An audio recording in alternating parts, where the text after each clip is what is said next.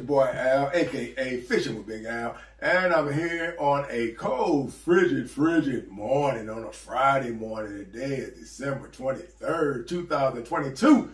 And man, it is freezing down here in Corpus Christi this morning. Anybody that live down here know what I'm talking about. It's cold. This is a vacation paradise for a lot of winter Texans, for a lot of people that love to come down here during this time of year. I live in it. I've been down here since 2007. I love it, man. It's a home away from home. It's just beautiful down here. I love Corpus Christi. The weather's fine all year round, but it is cold today. So that being said, no fishing. I'm not going outside. It is freezing outside. Too cold for the big man to go outside and do anything. So what's up? I hope everybody's enjoying your day. I hope you're ready for Christmas. Spend time with your loved ones, that person that you care about, friends. If you're traveling or whatever, be safe out there. Hope you get to your place, and when you get there, I hope everything is good and you're able to return home. So be safe, whatever you're doing, all the way around. Word up. But anyway, let's get to it, man. I've been getting questions about my setups for catching pompano. So I'm going to talk about that. This is something I've been targeting since this year. First time ever doing it for targeting fish. And I had a great turnout once I really studied what I had to do, what I had to get into them, paying attention, learning the water, learning where they may be at compared to where I thought they may be at when I caught them by luck. So let's just get into it, man. Let's talk about the reels.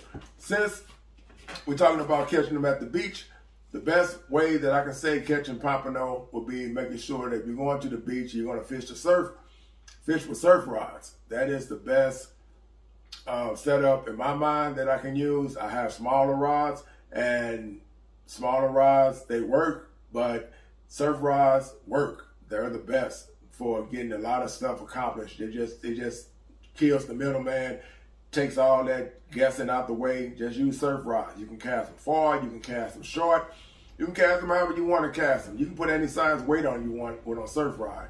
As compared to a small rod, you can't do that. With surf rods, you can put it up as high as an 8-ounce weight if you choose to. I use 5 and 6 pyramids. So let's back it up now. Surf rods is what I like to use whenever I go to the beach to catch pompano. Then let's work into the line. My line product that I like to use is Pro line, and that is 65-pound test. I like to use the color green. That is my choice. I love green line. I don't worry about the yellow, blue, nothing like that. It's all green. So I've been using that since day one. I've never switched it up, and it works for me. I've been catching plenty of fish with that color. So I love using green. The original, I think that was the original start of the colors anyway, was green. So I've always stuck with that. And then moving into my tools as far as what I'm using to hook onto my hooks and to the line and things like that. I love using just a single swivel. Where you at? I love using just a regular single swivel clamp, which is right here as you see this. This is something that I grew up using in St. Louis. My father is a rest in peace, but this is all he ever used. He used to double these up on his line, and I learned from him. So that is what he always used.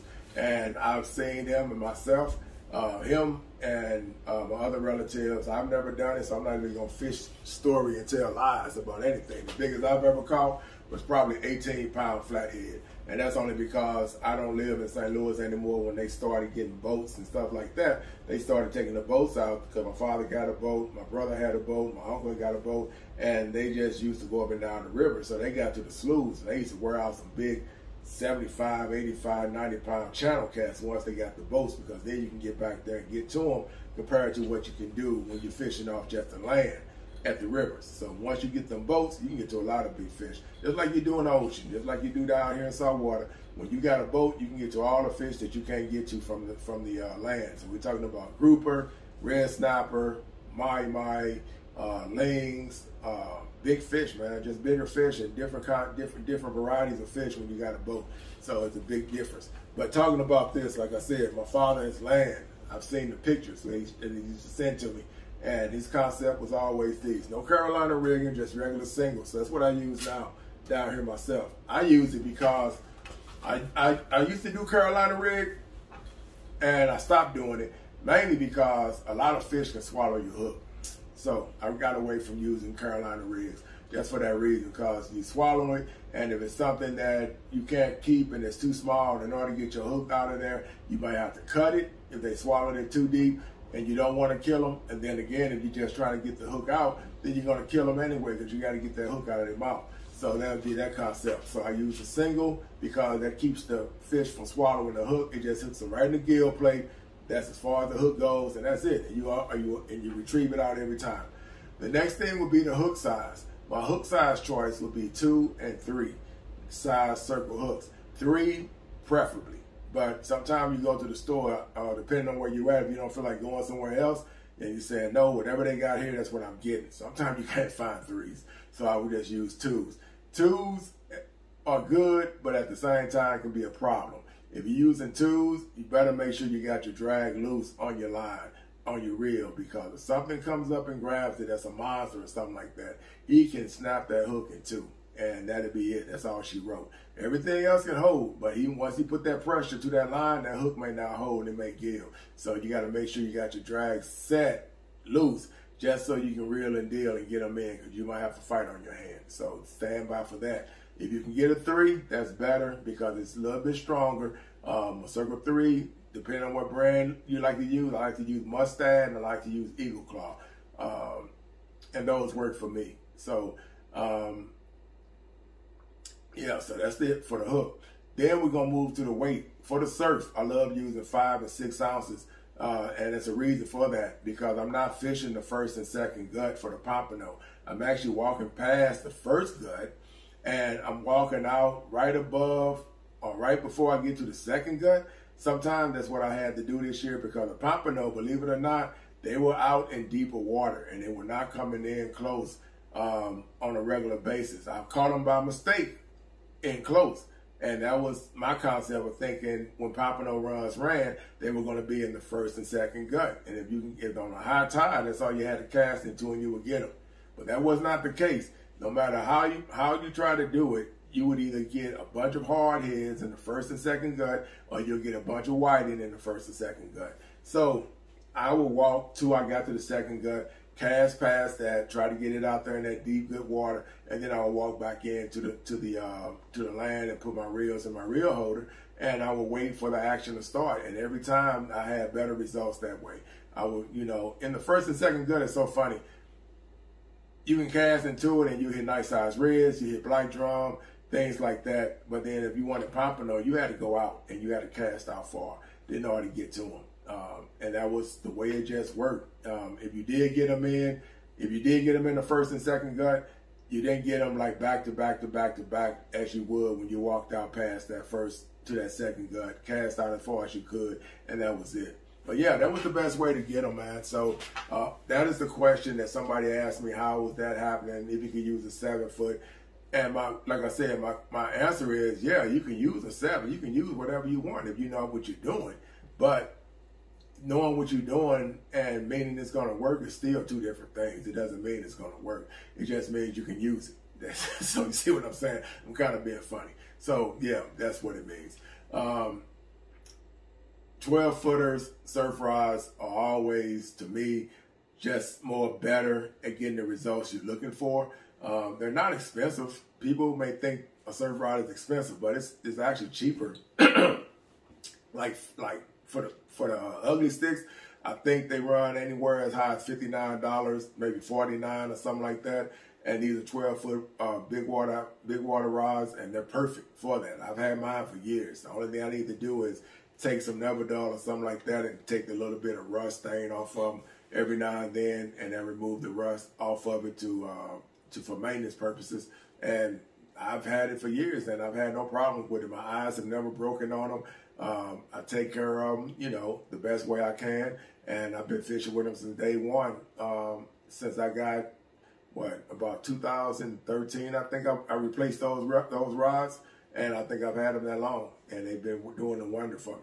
The only problem is now, since I use those reel holders, and they sit in the reel holder, they start getting to that rubber grip a little bit. So yeah, that is a concern, but it's still good. So I'm still good with that right now. They don't need to be changed out for that reason. They're still good. So that is something that is perfect. The other thing, like I said, I don't know if I spoke on it before, but the other bait of choice that I was using too was the fish bites, because Pompano loves sand fleas, and Fish Bites got a brand. It's called Sand Flea. It's orange and white. This right here you put on your hook, rig it however you feel comfortable. Me myself, I like to cut it.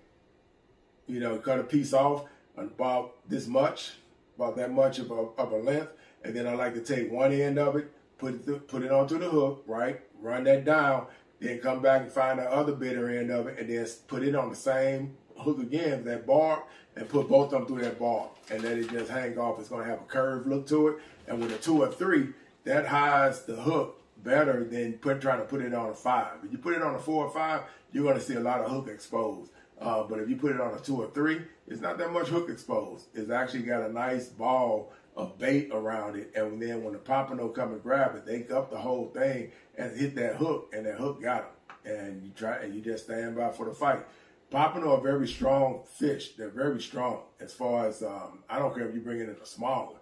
They all are very strong fish. They come in sideways, and that's almost a tail sign to let you know what you hooked into, which would be a Pompano. When they come in sideways, it's always usually a Pompano. They actually run like, and they swim that way when they're coming in because they're flat. So that's the way they do it. And you bring them in. They're actually swimming on their sides for some reason when you bring them in. And that is so fun to watch. You be saying, "Oh, Pompano, I know what I got. It's a Pompano." Yep, and that's what it would be, a nice size Pompano. There's some big ones out there. So that's why I say leave that drag a little loose, because there's some big boys out there too, and you don't want them breaking your line because they're strong fish. They're very strong. They're strong fish, and you'll see that when they hit. When a Pompano hit, if you didn't know what a Pompano hit looks like, the best way I can describe it is they're going to hit it real hard, and then your line drops. It drops down, and then either you catch up with it, or they're really full of action still. They'll pull it some more, but that line will drop, and then you really catch up with it, and then you're actually catching up with the Pompano, because for some reason it looks like he's swimming in. And I don't know why. I don't know if that's what he's really doing. I just know from the catenary, that's the best description I can give it. But your line will drop down, and you'll see like a dip in your line. And if it's just sitting there, 9 times out of 10, the Pompano's on it, or it could be a black drum. Black drum do the same thing. But a lot of times the Pompano, for sure, that's how they hit. They'll hit it real hard. You'll see that tip just flutter, flutter, flutter. Then all of a sudden it pop like a whip, and then you'll see your line drop in the catenary. And then you catch up with it, and 9 times out of 10, it's a Pompano. So it's a lot of fun catching these guys. Plus, they're very good eating fish. They're like top choice for me coming out the water. It's mainly Pompano first, then probably flounder. If I had to put them in order, it'd be Pompano, flounder, Spanish Max. If I had to go in order, black drum, mangrove snapper, and then the red drum. Sheepshead are good too, but sheepshead is a once-a-year thing in this area. When you're catching them, you can catch them off and on by luck. If you're fishing for them and you know what you're doing, fine. I don't fish for them until they really get here. And then when they get here, I get my fair share of them, and that's it. Because once you do start catching them, they're here like bluegill, and you try to get away from them. You actually leave the spots and try to go somewhere else, trying to hopefully you can get away from them. And once they come in between February to April or something like that, yeah, man, they can be all over the place. And it's not a lot of big ones, so that's the thing about it. There's some big ones out there, but a lot of times they be the medium size. Those be the ones that be in your way, and you want to get past them. But yeah, when they really in here, they're in here, and they could be almost to that point where you're trying to say, man, go away. I got enough of you guys, you know, and you're ready to move on to something different. But I've gone down to the surf trying to get away from them, and I'm casting out there because usually at the jetties is where I usually go get them at when I'm looking for sheepshead. And then I'm going out to the surf, and they're out there. And it don't be keeper size. It just be small ones. It's steady eating off your line. So that's why I'm using fish bites a lot now, because fish bites, I never caught them sheephead on a fish bite yet. If anybody have, put a comment in the box. Let me know. But anyway, man, that was my setup, my tutorial as far as what I did this year when I target Pompano, how I did it. Again, going over it, surf rod. The hook size will be a size 2 or 3 circle hook. For my rig, I just use a single swivel clamp. You can use a single drop if you want. If that's what you like using, you can use that. But I just go with the single. I just went with a single swivel clamp, and that worked for me. And the waist size, a regular 5 or 6 ounce pyramid worked great in the surf. The other thing, like I said, you have to walk out past the first gut, a little bit to the second. You might have to walk through the second one if you want, but it's a story why I don't do it. But anyway, I'll talk about that later on. If I see you in person or something like that, and you say, hey man, I heard you talking about a story why you won't walk in the second gut, then I just share that story. But anyway, just sticking to the script of the video, which was what I did to get to the Pompano. That was it, walking out there, casting out as far as I can, walking back in, stick your reel in the reel holder, and then stand by for the fireworks to begin. And that was the best way that I was catching them. So had a great time with it this year. Hopefully continue it going when it warms up again, get back out to fishing again, get some videos going. I hope everybody, like I said, man, is enjoying your life. Whatever lane you ride in there, like I always say, ride it, enjoy that lane. If it's not bringing anybody no problems, especially yourself. And we're talking about positive things. We're not talking about the lane where you just say, oh, with my life, I can do whatever I want to do. Well, it ain't true. Your life is everybody's life, no matter what. People that's close to you, whether it's good or bad, it involves everybody. So always remember that. But whatever lane you ride in there, man, enjoy it. And like I said, if it's not bothering anybody, including yourself, then keep it going, man, because that's what I'm doing. I love my lane that I'm in. I love fishing. I enjoy it. People that ever get tired, that's all I like to do. And I tell them, yep. Yep, that's what I love doing, man. I love fishing. I'm not going to act like I'm a fishing everyday person, but I love fishing when I get a chance to get out there. And it's almost every day. So, yeah, I love fishing. But anyway, this is your boy Al. I'm out. Everybody, man, God bless. Peace. Hit that like and subscribe. Let me know what you're into, and I'll holler at you later. Peace.